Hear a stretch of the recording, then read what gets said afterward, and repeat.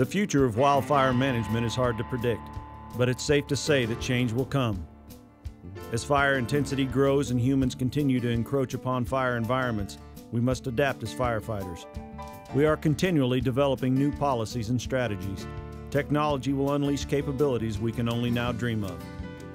Despite this, some of the most fundamental elements will remain unchanged. The nature of fire will remain constant and firefighters will still make mistakes. So what will drive change? One can only speculate.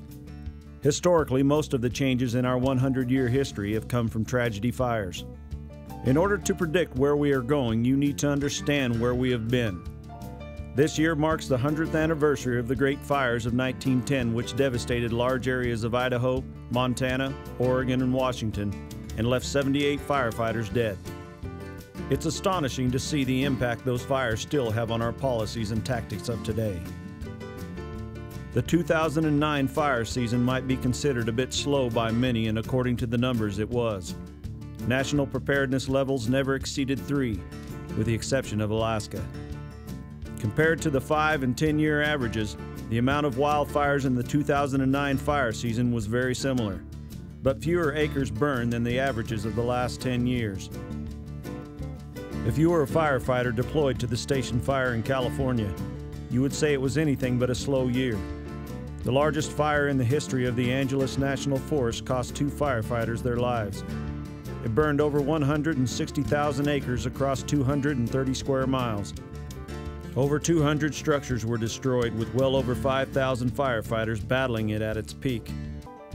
Over $93 million was spent fighting the arson-caused station fire.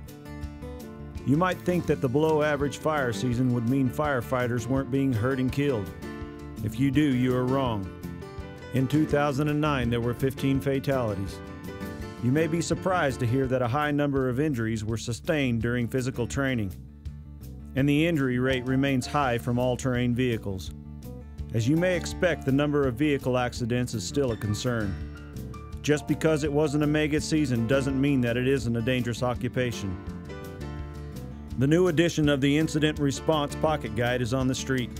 Usually just called the IRPG, this publication is the primary wildland fire job aid and training reference for fire service personnel up to the Incident Command Type 3 and Division Supervisor level. It also has a secondary application for individuals involved with all-hazard response. This handy reference has been used by personnel across a wide spectrum of fire service agencies for over 10 years now. More than 70,000 of these guides are issued every year, and it has been translated into Spanish, French, and Arabic. This 2010 edition of the Incident Response Pocket Guide reflects feedback from the first national comprehensive review of this publication since it was initially put into service in 1999. To denote this, the cover color has been changed to orange. There are a number of significant changes from the previous 2006 edition. A summary of the changes is provided on the last page of the new 2010 edition. Take 5 minutes before the refresher program begins to check out the new IRPG and become familiar with some of the new features. As your facilitator leads you through this program, start preparing yourself for this fire season by participating in the exercises and sharing your experiences with your fellow firefighter.